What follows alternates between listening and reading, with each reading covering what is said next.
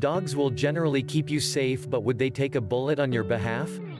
Omar Persisco from Brazil was being attacked after his pet Max defended him from robbers. The poor guy took 3 bullets. Omar is 47 and his dog took 3 bullets to save his owner.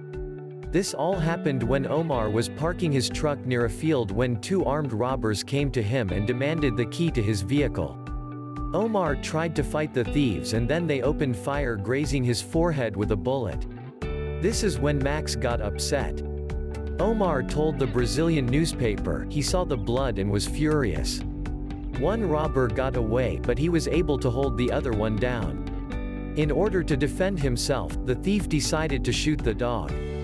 Max stopped the attack to save my life.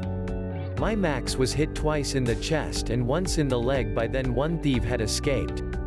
Omar took his heroic pet to his local vet and he is expected to make a full recovery. This dog is my hero.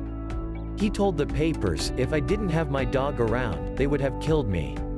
Blog page, BarkPooch.com, Facebook fan page, I love my dogs. We hope you liked the video. Please hit the subscribe button to get more updates.